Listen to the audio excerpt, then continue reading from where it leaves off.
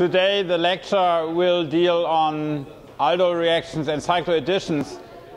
We are about half a lecture behind the original schedule, which will lead to this that we will do quite a bit today on the PowerPoint rather than that I will draw all the structures. All the PowerPoints you will see today again are in the net.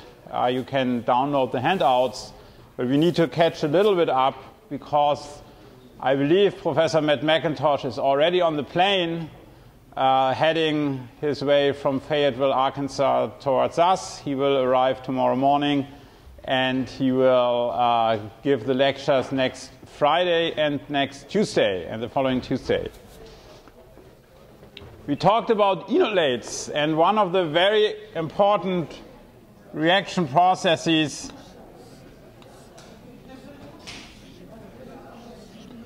which we will look at today is the reaction of enolates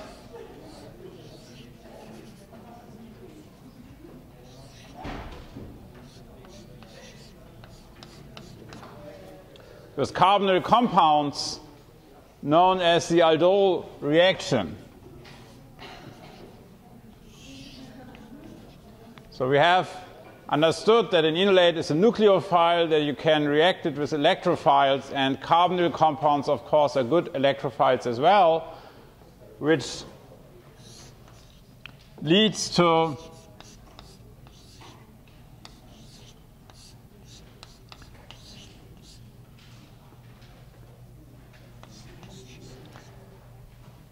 such beta-hydroxycarbonyl compounds known as the aldol reaction. And that is probably this way, as you have learned about this reaction in the second semester in the basic organic chemistry class. However, we will do this now a little bit more in detail because this reaction is has this feature of these beta-hydroxycarbonyl compounds being structural elements in natural products in biologically active compound. And it is important to be able to control stereochemistry. And in an aldol reaction,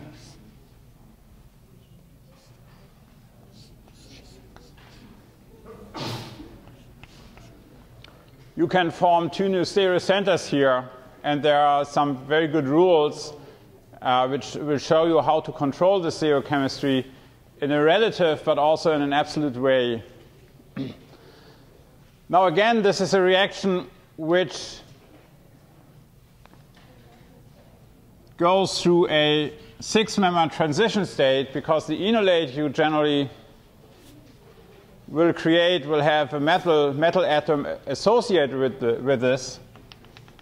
And if the methyl atom is coordinating the aldehyde and the enolate oxygen, the reaction goes, again, as we have seen so many reactions so far, through a 6-member transition state, reorganization of 6 electrons in the transition state, again, an aromatic transition state is a favorable arrangement, and therefore these type of reactions work quite well. And this is the general process.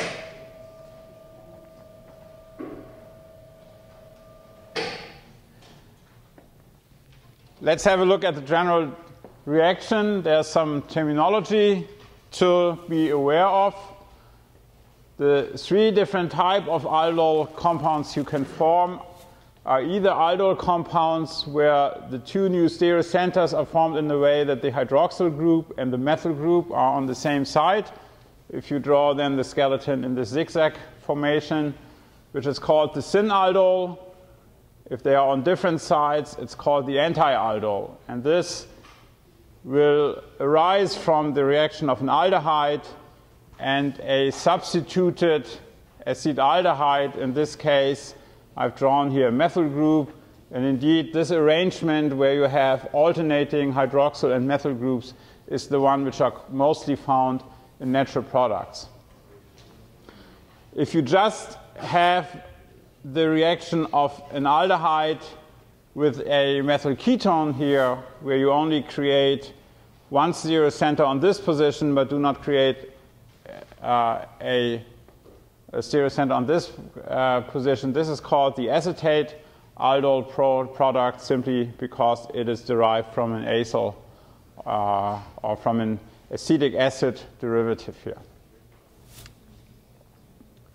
So again, as we have seen already in the simple alkylation of enolates, the same is true for the aldol reaction, that the geometry of the enolate you will form is decisive about the outcome of the aldol product.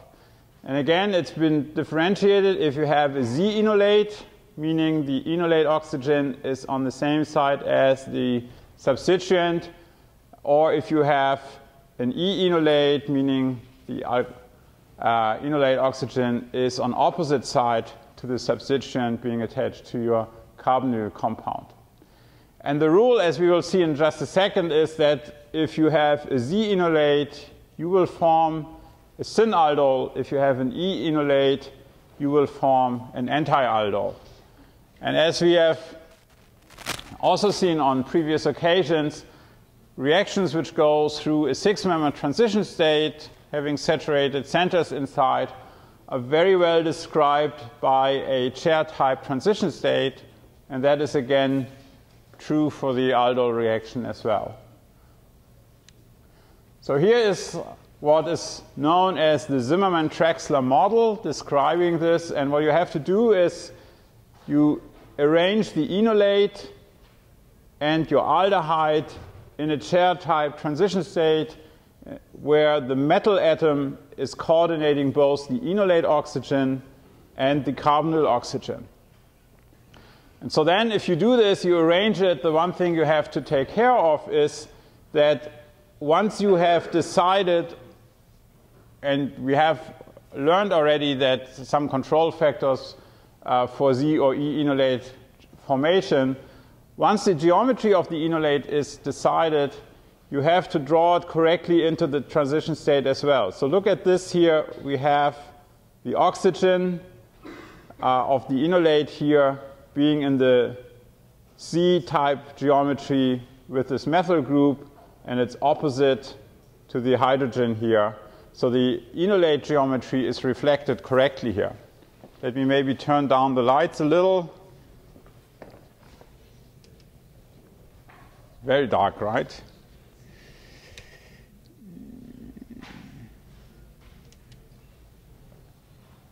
I do it this way.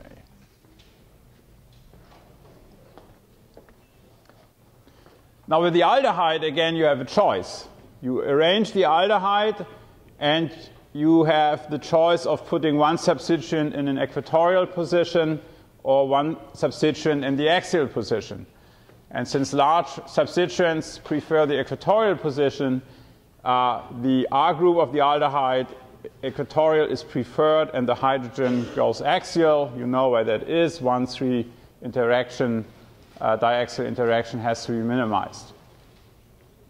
And if you now connect the bonds in this type of transition state, you should see that you are forming the syn diastereomer. And again, for the tutorial and also for yourself at home, I would highly recommend that you make yourself clear that if you do now this bond connection, indeed, if you then rearrange the atoms here, that indeed both of these new stereocenters are formed in the way as it is depicted here. Now note, of course, that there are two syn diastereomers here. There are two enantiomers here. Both of these hydroxyl groups could go back, as shown here, or both of them could be in front, which would lead to the enantiomer. And the enantiomer, and again, something we should do for the tutorial, would be obtained if this aldehyde would be drawn to the back and the enolate would be drawn to the front here, if I simply mirror my 6-member transition state. This leads to the enantiomer, and there is, in the absence of any chiral information, both of these transition states, aldehyde in front or aldehyde to the back here, are equal, and naturally you would form the two enantiomers in a one-to-one fashion.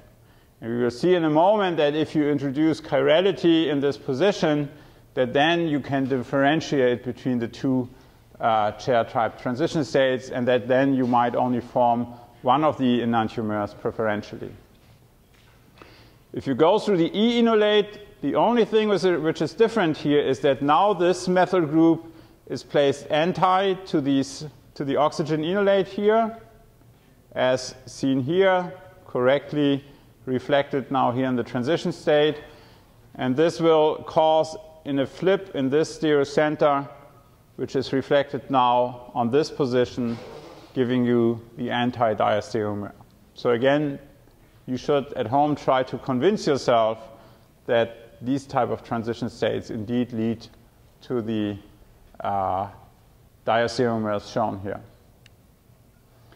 Now, if you introduce now chirality in a way which we have seen for simple enolate alkylation already, using the oxazolidinones as a chiral auxiliary, out of the two possible, in this case now diastereomers, because we are introducing chirality here, so the aldol products you are forming now, the two different ones having hydroxyl and methyl in front or having hydroxyl and methyl in the back, are now diastereomers because the chiral center here is fixed, and only after we cleave the auxiliary we will then come to the enantiomers.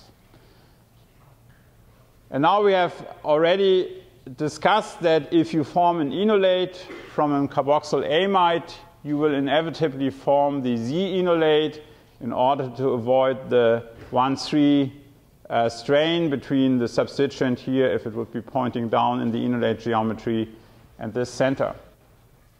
However, now you are having a chiral information here. So the two transition states, and basically both are drawn here having this chiral auxiliary attached, once with the aldehyde in front, once with the aldehyde to the back, leading to the two different syn-aldol products, are not equivalent any longer because we have chiral information here. Now something very interesting conceptually is happening. Depending again on the way you form the enolate, with which kind of a metal atom, you can control with the same type of auxiliary. You see the stereocenter in both cases is the same. You can actually control to form either syn-aldol diastereomer. Now in the so-called boron aldol, you will take this compound here, dibutyl boron triflate,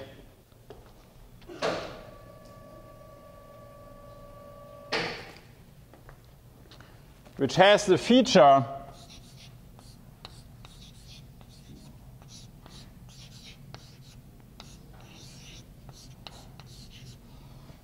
and the triflate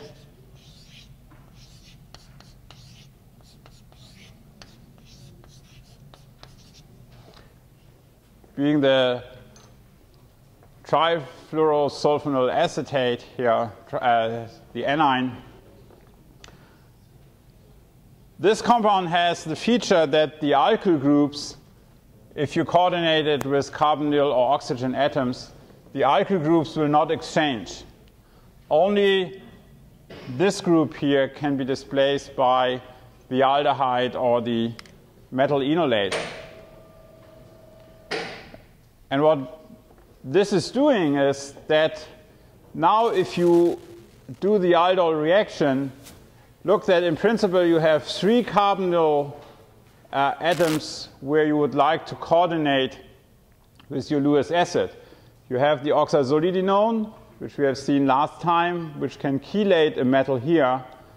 And then you have your aldehyde oxygen, which in the transition state is chelated together with the enolate in order to form that 6-member transition state. Now in your boron Lewis acid you are using here, you do not have 2 open coordination sites. Because these 2 are blocked, these groups will not leave the alkyl groups. The only group which will leave is the trifluorosulfonyl group. And this means that chelation with this oxygen of this auxiliary here will not take place. The boron has only 2 open coordination sites, and it will coordinate the aldehyde. It will coordinate the enolate, but it will not coordinate the carbonyl. And so now if you draw the 6-member transition state, first in the way we have done this in just seconds ago, now you have to introduce your chiral auxiliary as well. And now the rule is again that since this oxygen is not coordinated, the molecule would like to minimize its dipole. You see that the oxygens are pointing here in this direction. And in order to minimize the dipole, this carbonyl will point away from these oxygens. And if you do this way, you draw in the auxiliary, then you can see how this is done here. If you reflect that stereocenter correctly, this is pointing to the back now, and you can see that it's pointing away from the chair.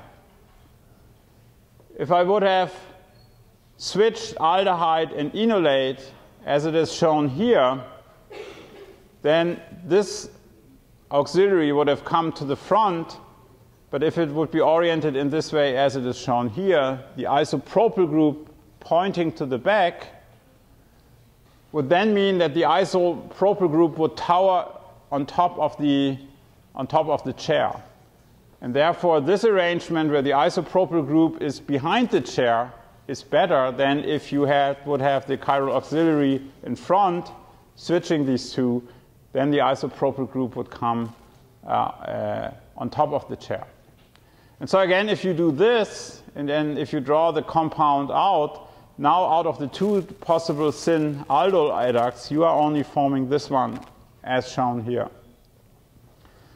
If you take a different Lewis acid, if you take a titanium, if you create a titanium enolate, which is usually created that you first form the lithium enolate with LDA, and then subsequently take a titanium 4 species, titanium tetrachloride. Very often people use titanium alkoxides, and all of them are known with 1 chlorine, 2 chlorines, 3 chlorines, all the different chloro species with alcohols are known here. Then the titanium is able to coordinate, in principle, has 6 open coordination sites. So now the titanium can coordinate both the carbonyl group from the enolate, the carbonyl group from your oxazolidinone, and it can also coordinate the carbonyl group from your aldehyde. And now what will happen is if you put this in the chair type transition state, and now you can see it's switched. I have switched the aldehyde is now in the back, the enolate is now in the front. But because the auxiliary is also coordinated to the Lewis acid here, you see that this whole thing is turned around 180 degrees. And now this arrangement is more favorable because, again, the isopropyl group is now showing in front, but is showing away from the chair. It's not towering over the chair like this small hydrogen is doing. But now you have switched enolate and aldehyde, which then will lead with very good selectivity to the syn-aldol, which is to the syn-aldol product, which is shown here, which again is opposite in stereochemistry as the one shown here. So again, as we have seen already with the simple alkylation, taking the same chiral information in form of this oxazolidinone, putting it on an enolate, and then choosing the appropriate enolization conditions, you can actually form either of the syn-aldols. And again, keep in mind, the syn-aldols are formed because the Z-enolates from carboxyl amides are formed selectively. If you then, after the aldol reaction, cleave the auxiliary by hydrolysis, you will end up with the free aldol compounds, the compounds you want to Sometimes there's some concern that if you do hydrolysis that the nucleophile could attack on either of the carbonyl groups, and it has been shown that the reaction is very selective if you use a very good nucleophile like lithium hydroperoxide in order to arrive at the cleavage of the oxazolidinone rather than breaking this bond here. There's a second very important variant of the aldol reaction, and this is something we have related already seen also for additions of L-silanes. And this is the so-called Mukayama-aldol reaction. The Mukayama-aldol reaction has solved one very important problem. Initially we have learned that doing a mixed aldol reaction is difficult, because if you form an enolate from one compound, and then if you have a second carbonyl compound present which can also form an enolate, you would have the problem that either enolate can be formed and that the enolate can react with the second carbonyl compound, but it can also react with itself. And so making an aldol connection between two different carbonyl groups, so far we have always said will work best if you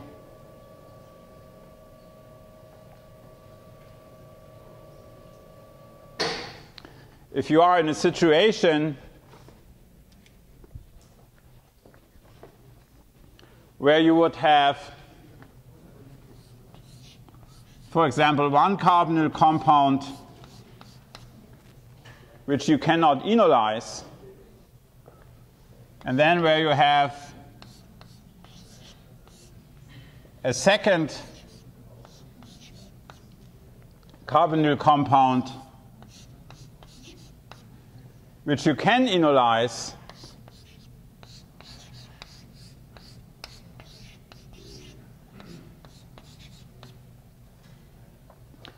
but now this enolate will preferentially react with the more reactive aldehyde carbonyl rather than that this enolate will react with itself here. And so this is how we initially learned and started to say this is a way a crossed aldol reaction can be successful.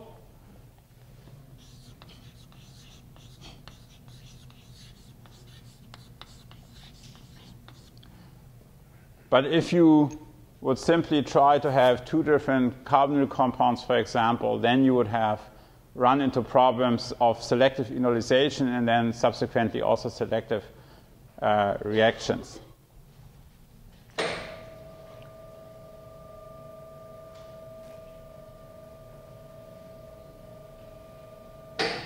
Now the concept of the Mukayama-aldol reaction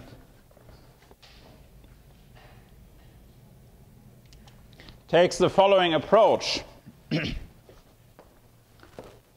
What you do is, rather than starting from a carbonyl compound and forming the enolate and then trying to react it with the second carbonyl compound, you will first form a silyl enol ether by simply deprotonating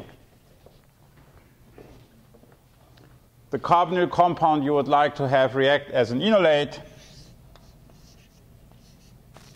deprotonating it with a strong base, and then subsequently trap it with trimethylsilyl chloride.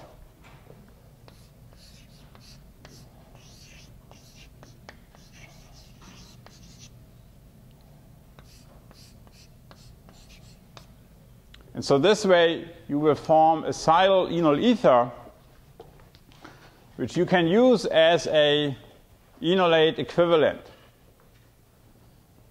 And now if you react such silyl enol ethers at low temperature, if you react it with your aldehyde compound, in the presence, and there are two variants to this, in the presence of a Lewis acid or in the presence of fluoride, which will cleave the silyl enol ethers in both and make the enolate, which then will react with the aldehyde compounds, you will arrive again at the aldol compounds, and you can use two different two different carbonyl species here and make them react selectively. Now the reaction mechanism is proposed that the Lewis acid, if you use this variant, will coordinate your carbonyl compound, and then the silyl enol ether will react as a nucleophile. It's reactive enough, nucleophilic enough to react with activated carbonyl species to form the aldol compound.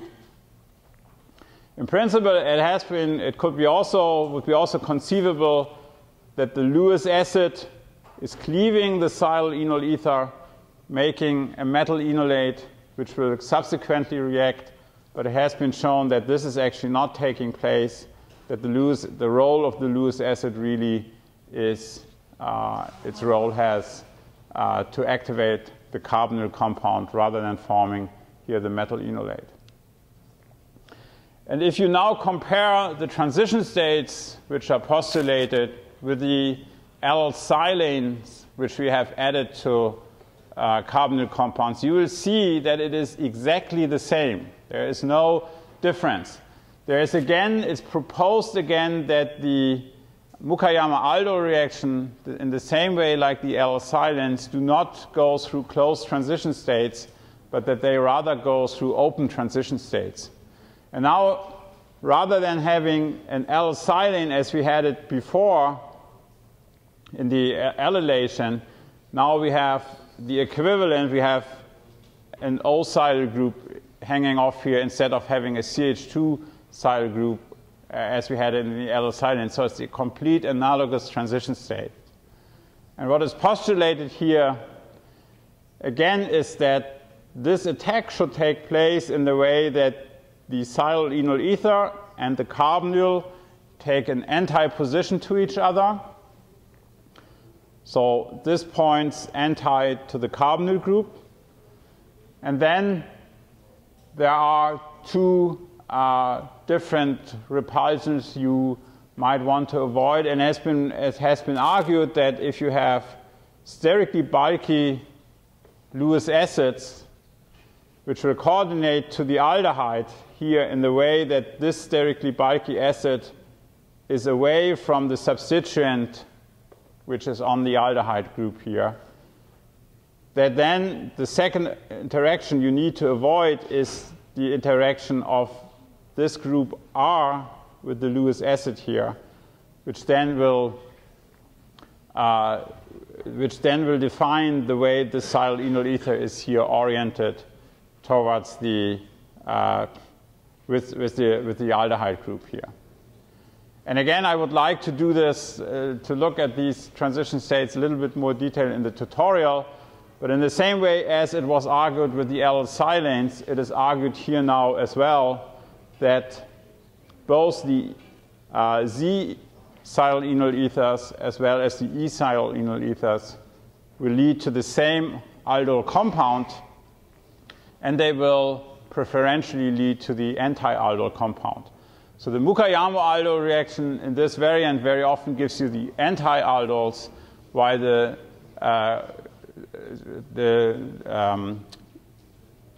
Evans-type aldol reaction we have just seen with the oxazolidinone auxiliaries will give you the syn-aldols. And this one thing we will not go further in detail, but if you make this Lewis acid chiral now, and there are many variants many examples which have shown this, by using a Lewis acid where you put chiral ligands on this, you will not only control the relative stereochemistry, but you will also control the absolute stereochemistry. Again, keep in mind there are two enantiomers here, two anti-enantiomers which can be formed here. Now the fluoride process, where you will take simply fluoride and cleave off the silyl enol ether, making use that the fluorosilicon bond is one of the strongest bonds known, again allows you to introduce such an aldol process. But interestingly enough, this process with the same reaction partners preferentially leads to the syn-aldol. And again, open transition states are being proposed, carbonyl group anti-oriented to the silyl enol ether. But now there's one big difference. In the example before, we had the Lewis acid here. And then if this is sterically bulky, the Lewis acid tries to avoid the groups hanging on here. Let's look at this again here. Here we had the Lewis acid, and it tries to avoid this group, and it also coordinates anti to this group. So this makes that both of these groups are on the same side here because they are trying to avoid the Lewis acid. In the fluoride process, there is no Lewis acid here. So now the decisive interaction is that this group here and the R group of your aldehyde try to avoid each other, and they are placing themselves as shown here. And this leads then to the other diastereomer in the aldol compound. And again, you should make yourself clear by drawing it yourself that indeed such a transition state will lead to this syn aldol. And no matter if you start on the Z or on the E enolate, in both cases, you would end up with the same aldol product. Okay, so this was what I wanted to tell you on aldol chemistry. And as I say, we did this relatively fast. I realized that if you in an examen would have faced the problem to draw these structures in a good way and then to deduce absolute and relative stereochemistry in limited time you would have for such an exam, I'm aware that this is difficult. So don't be afraid that we are putting lots of these examples on the exam. On the other hand, I hope that if you see these pictures that you understand the rationale, and the one thing you should really try is you should then take these transition states and see if you can correctly lead them, bring them to the products which are shown, and basically understand the rationale which is behind the proposal of these transition states. Now I would like to start with another reaction which goes through a 6-member transition state, although it's not a chair-type transition state this time. And we will start now on cycloadditions, which will be part of the series on Woodward-Hoffmann rules, concerted reactions, and Professor Matt McIntosh, who is an expert in sigmatropic rearrangements, will give you a lecture the next 2 times on 3-3 sigmatropic rearrangements and related processes. But in order that he can do this in a good way, we need to talk a little bit on Woodward-Hoffmann rules and on simple Diels-Alder reaction, which again you have encountered before as a preparation. Now, cycloadditions are a very, very powerful way to construct molecules and to construct in a very rapid way complex structures. Nevertheless, it looks like that at least by and large, maybe entirely, there's still a lot of debate about this. Nature is not using cycloadditions. And you will see some examples where you almost wonder why that is, because you will see that Diels-Alder reaction 4+2 cycloadditions are so powerful to construct rapidly complex structures that it is amazing that that is a tool which is apparently not being used by nature.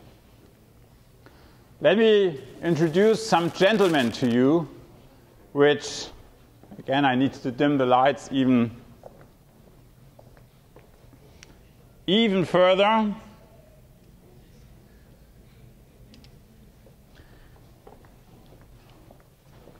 From a historical perspective. So does anybody know who this is? Looks already a little bit older. And you can see it's also old style picture. This is Otto Diels. He was a professor at the University of Kiel in the north of Germany. And even up today, if you go to Kiel, through Kiel, you will see Otto-Dils-Straße, Otto-Dils-Platz, everything. They named a lot of things after him there because he was a very famous chemistry professor at this university, and he discovered, among other things, but he discovered what is known now as the Diels-Alder reaction. This gentleman is Alder, Kurt Alder. He was a PhD student of Otto Diels, and that goes back to 1928 when they did more or less the first concerted cycloaddition, 4+2 cycloaddition. There have been some examples of that before, but they realized how that process worked and how what kind of products have been being formed. Anyone knows who this is? This is R.B. Woodward. And R.B. Woodward was, together with Hoffman here, was the one who laid out the edifice of what is now known as the Woodward-Hoffman rules to make us understand these type of cycloaddition processes, because there were many aspects which, when these reactions were discovered, were so unnatural in the way one would think about bond constructions that only after the so-called Woodward-Hoffman rules were established that one would understand these type of processes. Now this gentleman here is Professor Fukui.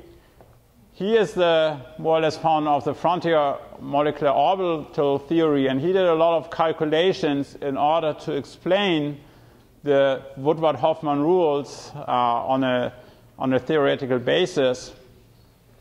And so these 5 gentlemen basically contributed greatly to to what is known as to the cycloaddition type chemistry.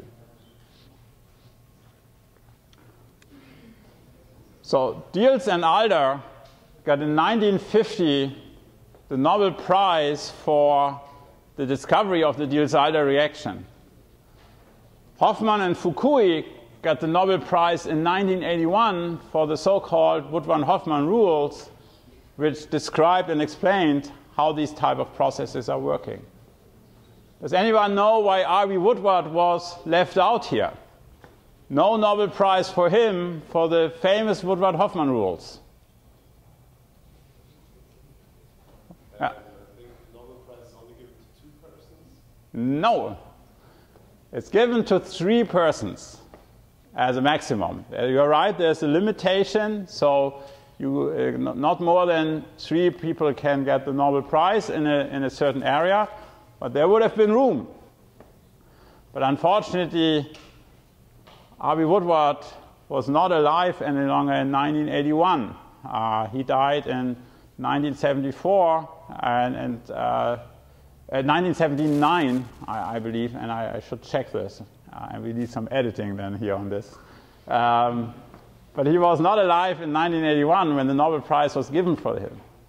Now, fortunately, he received the Nobel Prize in 1965 already for his great contributions to synthesis.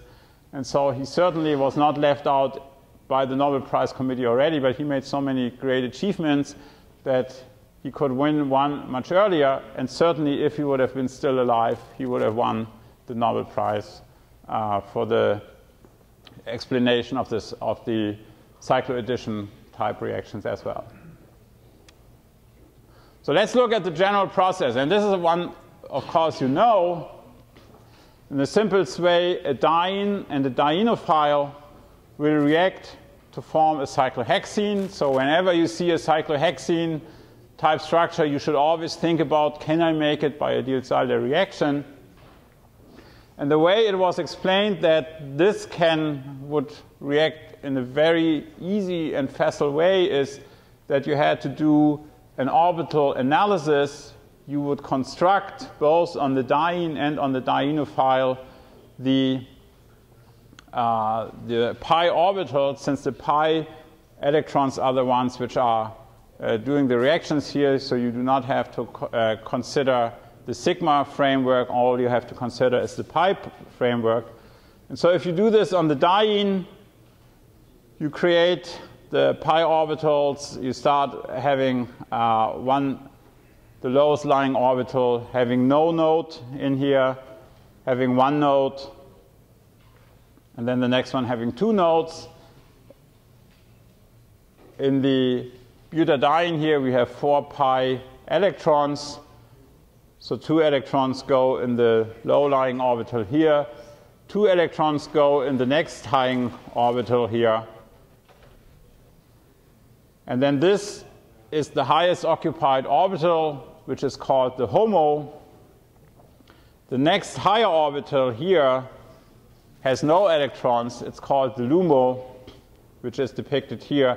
And then there's one even higher orbital up here I have not shown, which has then 3 nodes, which again is not occupied here.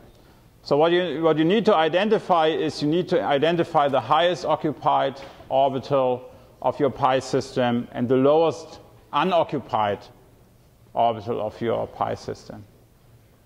And the same thing is being done here on the dienophile part. Now here, very simple, you have your pi bond, which you can construct one molecular orbital which has no node in here, and one orbital with the 2 phases on opposite sides, so creating one node here. 2 electrons in your pi system, so the HOMO is occupied. So this is the HOMO here being occupied, and this is the LUMO here. And now the simple rule is that you are reacting your diene and your dienophile on the end of these of the atoms here. And now what you do is you analyze the interaction of HOMO and LUMO. As usual, only an occupied and an unoccupied reaction orbital will form a productive process. So you analyze if your highest occupied orbital and the lowest unoccupied orbital, if the phases are correct, by looking at the ends here. And so if you look at this here, this HOMO has on the end has opposite phases, and our LUMO over here at the ends has opposite phases. So therefore, when you overlap this, these 2 orbitals match. And the same is also true if you interact this HOMO with the LUMO from the diene here. Now the HOMO has the same phases on both sides here, and you can see that the LUMO also has the same phases on both sides. So if these are interacting here, again you have an attractive interaction. As a general rule, it is recognized that orbitals also interact best if they are closest in energy. And although you have 2 possibilities, the HOMO of the diene can interact with the LUMO of the dienophile, or the HOMO of the dienophile can interact with the LUMO of the diene. Nevertheless, depending on the substituents you have here, 2 of these orbitals might be closer in energy. And very often the situation you encounter is that you have an electron withdrawing substituent on the dienophile and electron donating substituents on the diene. And we will see this in a moment. Electron donating substituents raise the orbitals in energy. Electron withdrawing substituents lower the electrons in energy. And this will usually lead to the situation that the HOMO of the diene will interact with the LUMO of the dienophile. We will see this in just a second a little bit more in detail. Here's again what I just said. So if you have a given HOMO or LUMO orbital, if you attach electron acceptors to it, then you will lower the energy of your orbitals. Simply think about this: if electron withdrawing substituents are pulling electrons out of on your attached orbitals, basically the orbitals will be inclined to accept easier electrons and therefore being lower in energy. And opposite, if you have donors on your on your orbitals, the energy in both cases, no matter if it is HOMO or LUMO, will rise. Electrons are easier ejected because of the donating neighboring substituents, meaning that the orbital energies are higher. The situation is a little bit different in the case of conjugated substituents. It has been shown that if you have a conjugated substituent, let's say another double bond or a phenyl group on there, that you will raise the HOMO energy, but you will lower the LUMO energy as well. So the picture here is a little bit different than in the case of donors or acceptors. If you do a Diels-Alder reaction, there are two different types of products which can arise out of this. First of all, the reaction is stereospecific. The overlap between these new bonds here in this defined way will make sure that whatever groups you have here on your diene and on your dienophile will have the same stereochemistry in the product. So if these two X groups are on the same side, they will be also on the same side in your product. Same thing here. If these two Ys, they are on the outside, they go on the same side, and the inlying hydrogens in this case are also on the same side of the product. So that's something which means the reaction is stereospecific in the way that it will reflect, the products will reflect the starting geometry of diene and dienophile. However, in the transition state, there are two ways the dienophile can approach the diene. And you can see, if this is here as drawn the diene, then the dienophile can approach either pointing the X groups away from the diene, which is the so-called exotransition state, which will then result that the X groups and the Y groups are in the product on different sides of your different sides, in this case on the 6-membered ring plane. However, the groups can also approach going on top of the diene here, and this way then all these four groups will be on the same side, and this is the so-called endoproduct because the groups are all being oriented on one face now of your cyclohexene. Now, for steric reasons, you would immediately say, well, the exotransition state, the exoproduct should be favored, right? Because if X is bigger than the hydrogens here, then it would make sense that for steric reasons, the X groups pointing away from the diene rather than being close to the diene here. However, very often, and this is still, even today, one of the rules which are not very well understood, but very often you observe products which arise from the endotransition state. One argument which has been put forward is that it has been seen that especially you get endoproducts if you have X groups which themselves contain carbonyl systems. For example, carbonyl groups.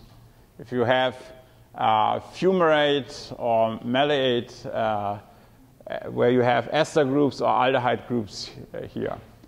And it has been argued that there is a secondary interaction of the pi systems being present in your X groups and the newly formed double bond here in your diene, right? So the pi systems, has been argued, are attracted, they do not repulse each other, but there's an attractive interaction which then leads to the sterically more encumbered, but because of that attractive interaction, more favorable interaction. Now, here's an example for this, and this shows you that up to today, nevertheless, with this rule, the endoselectivity is not really sufficiently explained. And there have been calculations which actually show that this argument of this so-called secondary orbital interaction is probably not very valid. At least it's not really reflected by theoretical calculations. So very difficult, and I cannot, and I do not want to get into great detail here, and I cannot even give you a good argument other than this end rule which is put forward, but as I say, it is highly questioned on theoretical grounds.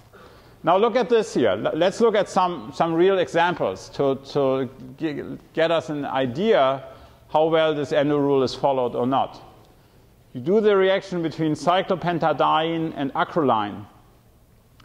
And again here you have the possibility that this group here is interacting with the pi system leading to the endo product, or it can be the exo product here pointing away from the pi system.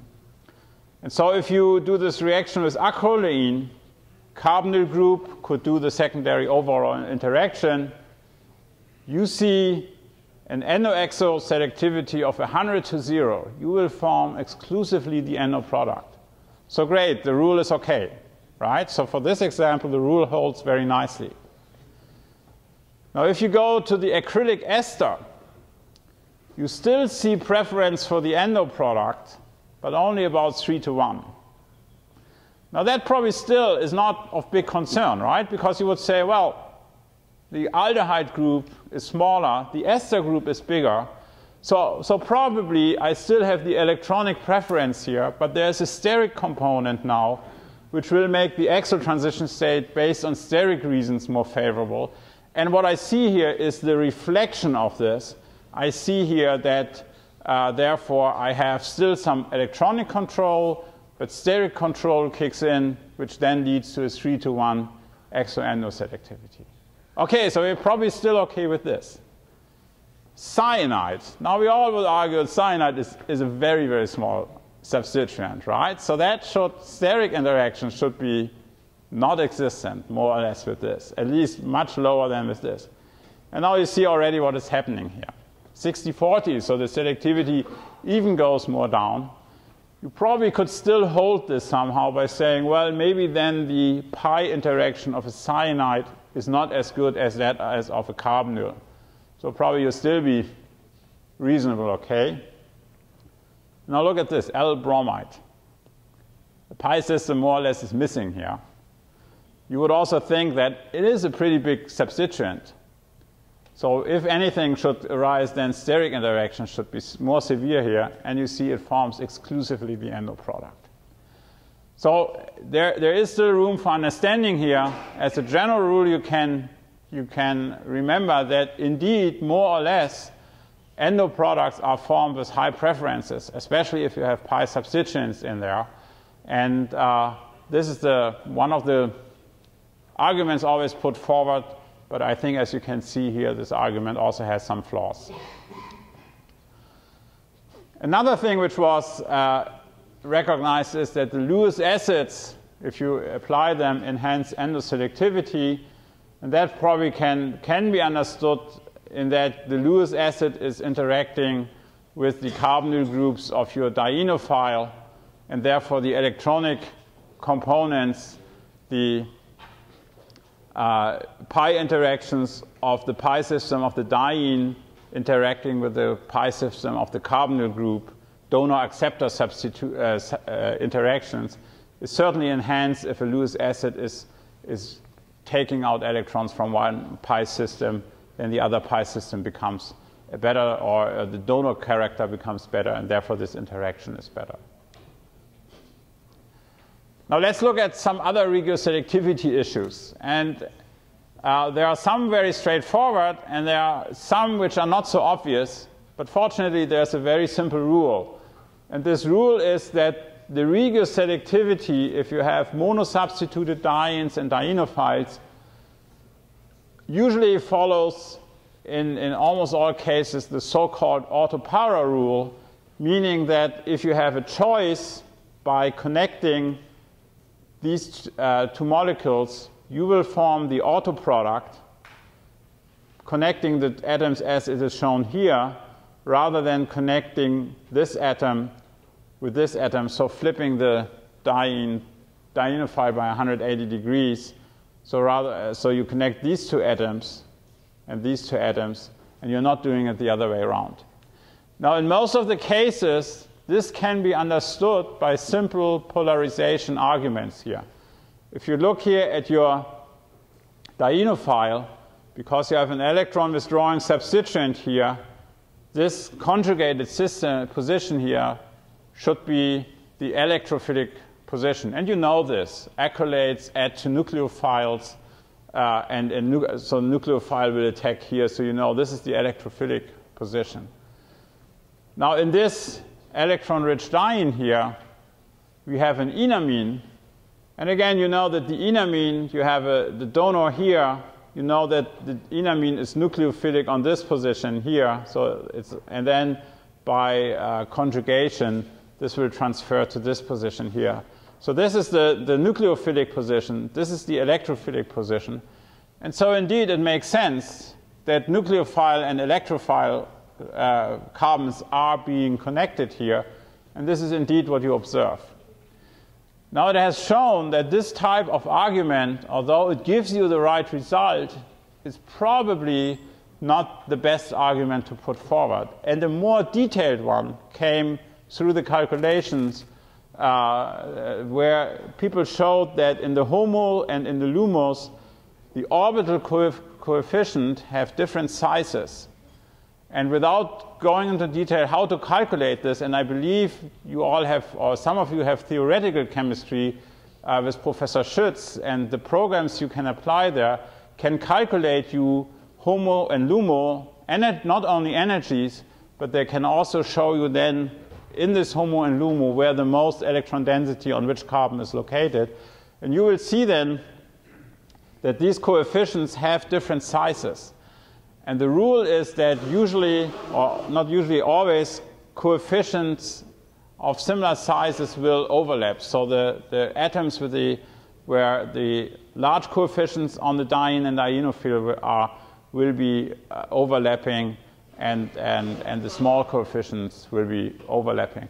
And if you do this analysis, you would find that in such a situation, this carbon here has a larger coefficient than the other carbons here. And the same is true here for this acceptor substituted diene. And so therefore, this is the favorable arrangement. But again, you might say, works pretty well with the polarization argument here as well. And for this case, it is true. It's also true for in this situation. Now again, I have an acceptor substituted dienophile. I have a donor substituted diene. Again, you see here the enol ether, so you should immediately recognize that this carbon here is the nucleophilic center. This carbon is the electrophilic center. So from simple polarization arguments, it makes sense that these two centers are overlapping, and indeed, this is the product you observe. Again, it's the para. If you think about this from the aromatic nomenclature, it's again the para product which is being formed rather than the meta product. And again, it has been shown that if you do the orbital coefficient analysis, that again the big orbital coefficients of HOMO and LUMO are overlapping here. Now, what was always puzzling is that there were exceptions to this rule when it comes to the polarization arguments here. If you have these two carboxylic acids doing the Diels-Alder reaction here, you still observe the so-called ortho product here with good selectivity. You see it's not exclusive any longer. If you do, however, now the polarization analysis, you will see that you are now connecting the two electrophilic carbons with each other. And that was always very difficult to understand if you just go by where's the nucleophilic part, where's the electrophilic part in the system. And therefore, it was argued that the simple polarization argument model is not really explaining all the cases. And again, if you do the orbital coefficient analysis, you also see that in this case, the large orbital coefficient in the HOMO is located, between HOMO and LUMO is located in this way. And this will give you, this will give you or explain the observed selectivity here. In the only case you have to remember to that this autopara rule will not hold in the product distribution you get is if you have a donor on the diene and a donor on the dienophile. In this case, you also observe metaproducts to a large extent, and there it was shown that the orbital coefficients somehow become very similar on both of these atoms, and therefore being forming both of the products more or less in similar amounts. Let's think about a moment again what is Lewis acid catalysis doing for the Diels-Alder reaction. If you do the simple reaction between butadiene and an alkene here, you have a HOMO-LUMO interaction, and actually HOMO and LUMO are so far energetically apart from each other that the Diels-Alder reaction will not take place. If you attach an electron acceptor to your diene, what you do is, to your dienophile, what you do is you lower both LUMO and HOMO. So these energies go down, both on the LUMO and on the HOMO side.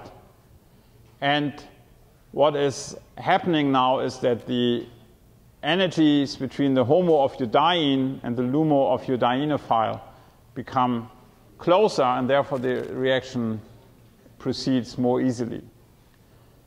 Now, if you coordinate your dienophile with the Lewis acid, you even further decrease the electron density. You basically make your electron accepting carbonyl group even stronger by pulling out electron density through the Lewis acid. And this will lead to the situation that, again, the LUMO and the HOMO is further lowered, and HOMO and LUMO energy become even closer to each other, and therefore the Diels-Alder reaction will proceed even faster. Now, very interestingly, and not too long ago recognized, is that if you have a situation where you have the carbonyl group being coordinated to a Lewis acid, that this is actually the isoelectronic case of having an iminium cation here. So think about this, that if you make from the carbonyl group here from acrolein, you make the iminium cation by reacting the carbonyl compound with a secondary amine. Very well-known process. Shift base formation, we have all learned.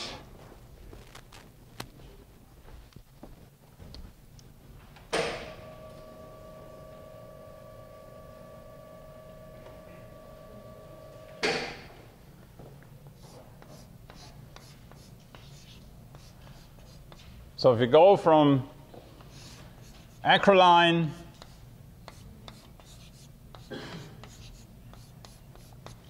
react this with a secondary amine,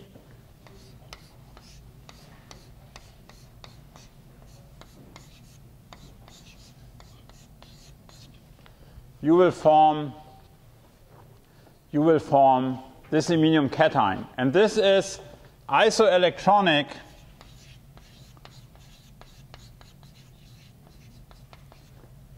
to the situation where a Lewis acid is coordinating to your carbonyl compound. And so interestingly, it was recognized during the last years that also secondary amines can actually catalyze and accelerate greatly Diels-Alder reactions. And you see what if this should be really a catalyst, you see what you would like to have is you would like to have this somehow being reversible. Diels-Alder reaction takes place here, let's say with a diene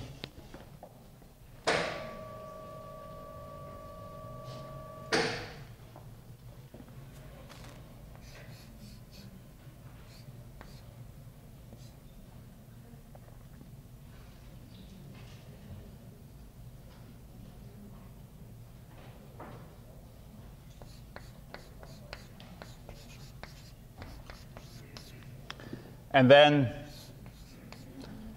if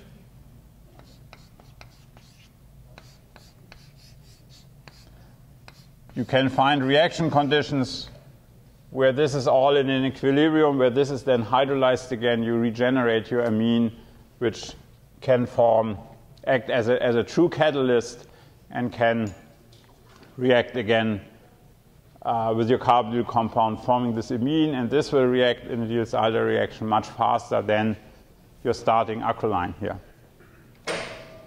So we will not go much more into detail. There is a special lecture on these type of organic molecules which can catalyze reactions. Organocatalysis is known for. We have a lecture in the 7th semester, so for you in the next year, if you are interested in this. But it has been very important to recognize that Lewis acid, but on the other hand also bases, an amine, typical base, nevertheless can activate a Diels-Alder reaction and other processes by this type of process.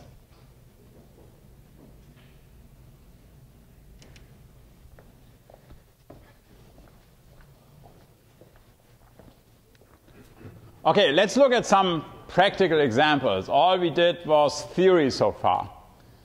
Now, the first paper on the Diels-Alder reaction came out in 1928 by Diels and Alder in the German journal Liebig's-Annalen, very traditional, one of the oldest organic journals in the world. It's now part of that journal, European Journal of Organic Chemistry. And this publication appeared, and interestingly enough, as it was apparently used, as was apparently done in these times, you can see what Diels and Alder wrote in that publication. We explicitly reserve for ourselves the application of the reaction developed by us, meaning to everybody else, hands off, right? Now, even up to today, you can fill many books and books and books. There are even today coming out so many applications and conceptual new processes on the Diels-Alder reaction that a lifetime of hundreds of chemists has not been enough to really explore the potential of this type of reaction. And in fact, interestingly enough, Diels and Alder got sidetracked by other exciting discoveries they did, and they haven't done really too much additional work on this type of reaction they had discovered here. One of the first applications to natural products has been in this very small natural product called cantharidin. And you can, I guess, immediately see how you would probably connect this by a Diels-Alder reaction. You should recognize there's the 6-membered ring. As we said, whenever you see a 6-membered ring, you should ask yourself, can I do it by a Diels-Alder reaction? You should then keep in mind that a Diels-Alder reaction is producing a cyclohexene. So you should put somewhere into your 6-membered ring a double bond if you want to do a Diels-Alder disconnection. And so one of the possibilities would have been here, but the other possibility, and that's probably not so obvious, was to actually form not this compound by the Diels-Alder reaction, but actually form this 6-membered ring by the Diels-Alder reaction, by the second Diels-Alder reaction, to do a Diels-Alder reaction between these two molecules, form this 6-membered ring here, and then afterwards form the anhydride here by cleaving the double bond and reorganization of the bonds. And this compound here, I'm not sure if I have it still here. You should see now that this can be done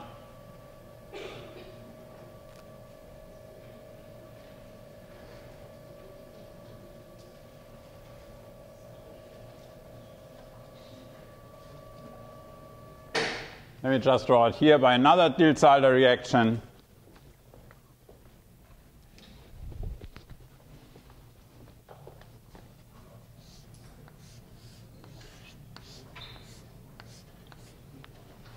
if you react furane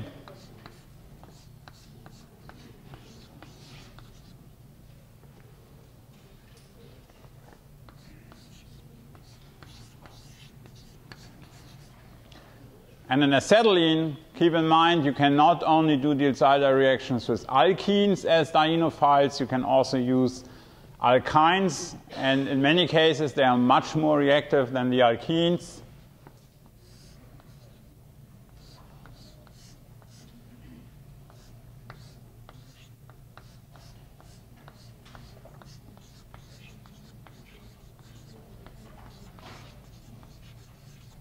You will form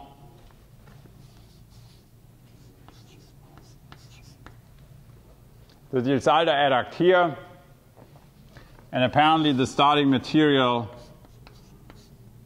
which we have just seen here, is lacking this double bond here, which can be achieved by a hydrogenation, making use out of the fact that this is the more electron-rich double bond. You have a problem, a potential problem, that you could hydrogenate both of the double bonds here. It's the more electron-rich, the less sterically hindered double bond, and therefore hydrogenation of one double bond in this case is not a problem.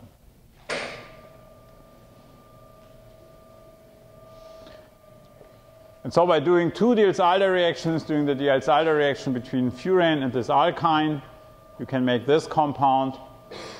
Doing a second Diels-Alder reaction between butadiene and now this double bond leads to this cyclohexene ring here. And then I believe what has been done here is an ozonolysis, or maybe also periodide cleavage of this double bond to the dicarbonyl compound and oxidation to give the anhydride here. Now another very landmark synthesis has been the synthesis of morphine.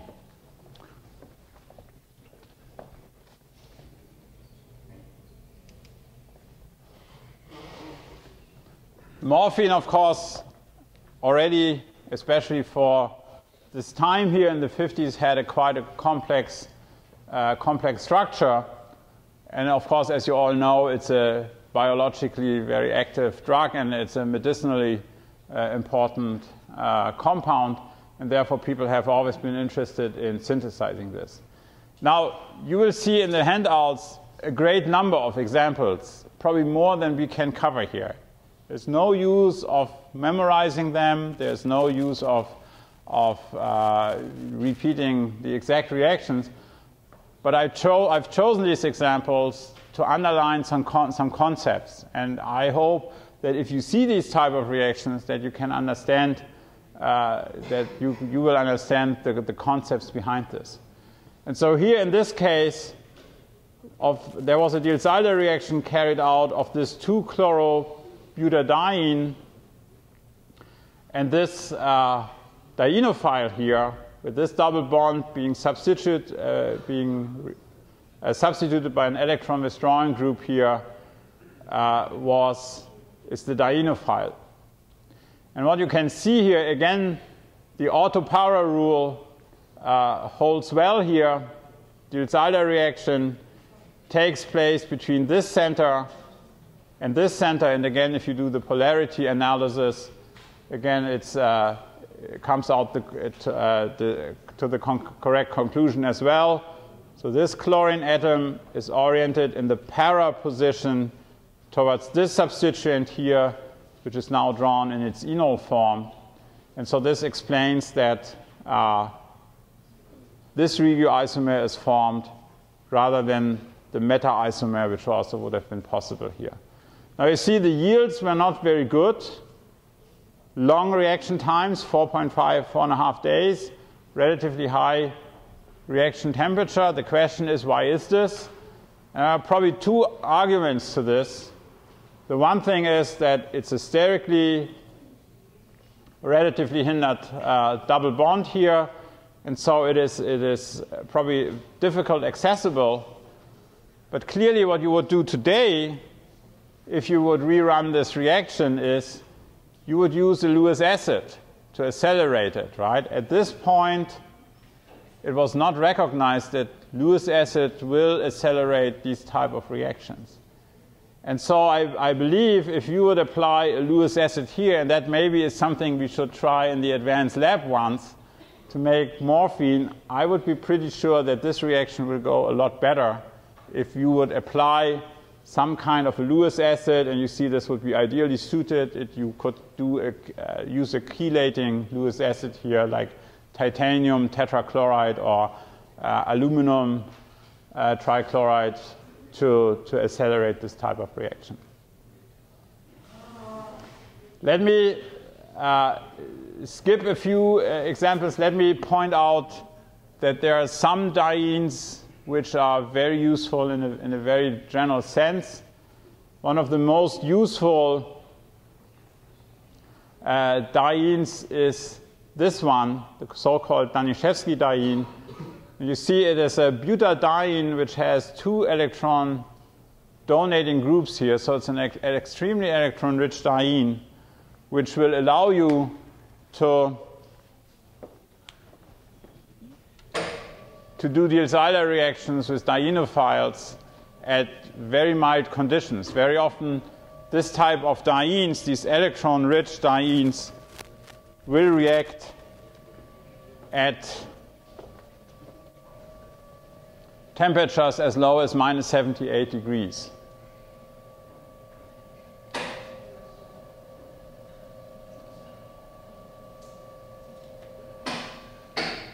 And since this is important, let's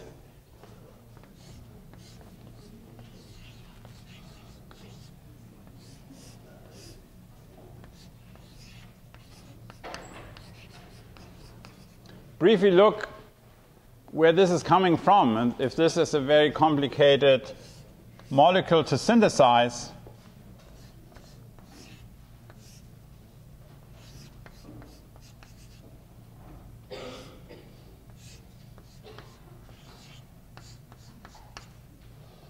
And if you look at this, it's a beta carbonyl compound.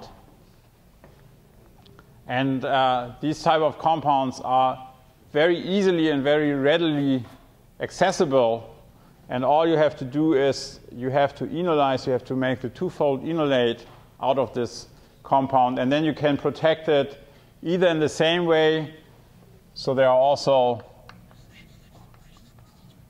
the symmetrical dienophiles known, or you can also protect it in a different way. So it's very easily accessible. And what this does is, if you react it with an alkene,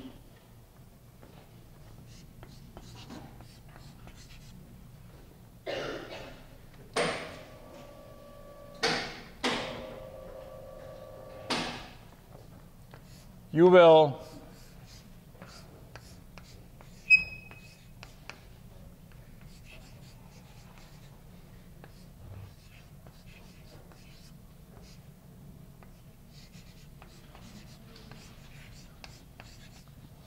will very rapidly make the cyclohexene Diels-Alder adduct, as you would expect here. However, if you work this up, if you cleave the silyl enol ether here,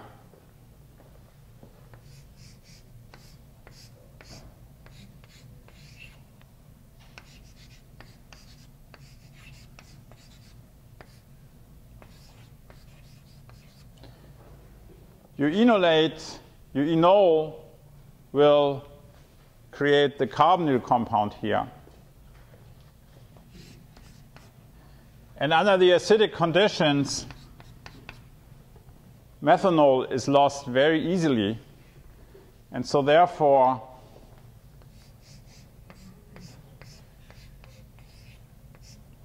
after elimination,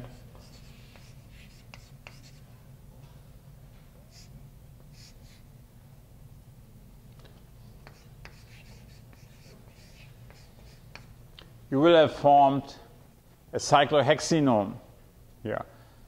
And so the Daniszewski diene is not only allowing you to very effectively set up Diels-Alder reactions, but within the Diels-Alder reaction, you form, not in this case just a cyclohexene, you form a cyclohexenone, which is, of course, a very useful functionality for further synthesis, and therefore you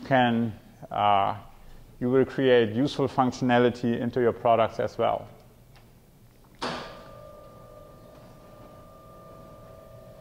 And so, as I said, it's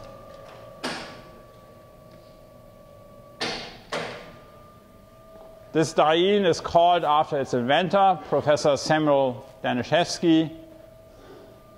He is a professor at Columbia University and at the same time at Sloan Kettering Cancer Institute. So he has two positions, two professorships at the same time. He is above 75 now, still extremely active, and is one of the world leaders in natural product synthesis and synthesis of biologically active compounds. There are some other notable dienes which I have in your, which are in the handouts. Let me just point out maybe one more. Usually, if you would like to make a Diels-Alder reaction with butadiene, not such a good idea because it's a gas, difficult to handle. You can use surrogates like the adduct of sulfur dioxide, which in a Diels-Alder reaction, if you react butadiene and sulfur dioxide, will form this Diels-Alder product. This is reversible. If you heat it, it will extrude sulfur dioxide and regenerate butadiene. And so you can use such compounds as a crystalline solid material as butadiene equivalents. Also quite interesting are compounds of this type. You see what this compound is if you take xylene and do a bromination on each of the methyl groups here. You create this dibromo compound. And if this dibromo compound is losing bromine,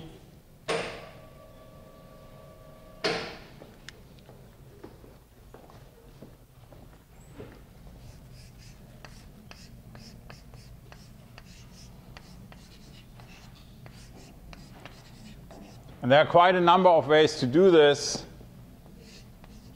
For example, you can react it with zinc metal,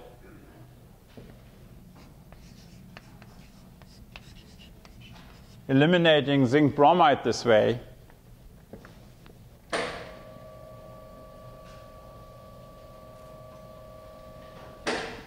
And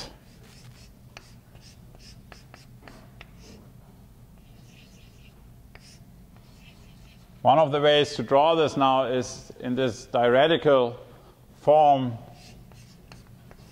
which is a mesomeric structure.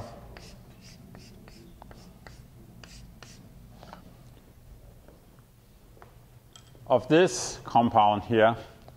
And you can see it now. This is a diene, but if this will undergo Diels-Alder reactions, it will regenerate the aromatic system here. And so therefore, this is an extremely reactive and versatile diene you can use, very easily synthesized from such aromatic systems.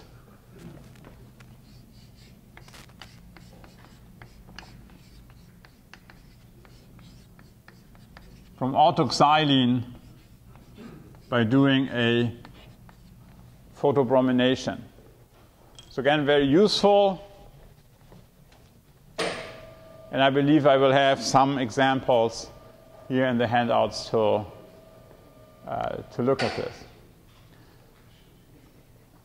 Same is also true for some dienophiles.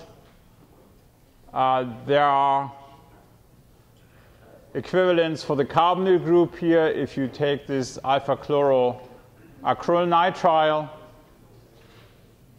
I believe I have a, if you let this run in a Diels-Alder reaction, after you do the Diels-Alder reaction, forming the chloro-nitro group here, if you treat this with hydroxide, you form this cyanohydrin, which will readily eliminate cyanide and forming back the carbonyl group. So this is a surrogate if you want to do a Diels-Alder of a ketene. Acetylenes are very often substituted by sulfonyl groups because you can remove sulfonyl groups easily. And so if you use such vinyl sulfones, you can do Diels-Alder reactions with the equivalent of ethylene or acetylene. And we will, but then probably, as I said, not next week, and not this Friday and not next week. We will continue on this and look at some more examples. I will stop here. So if you want to have a look, please, at the handouts already, they're in the net. But we will stop at this time here with the Diels-Alder reactions, cycloadditions, move on next Friday to sigmatropic rearrangements, and then come back to the cycloadditions. Okay, thanks very much. And I hope to see you on Friday. Please take this chance. Native American, great speaker, great lecturer. I know that Thursday is a holiday. It will be a nice day. Do something nice, but please be here on Friday for the lecture.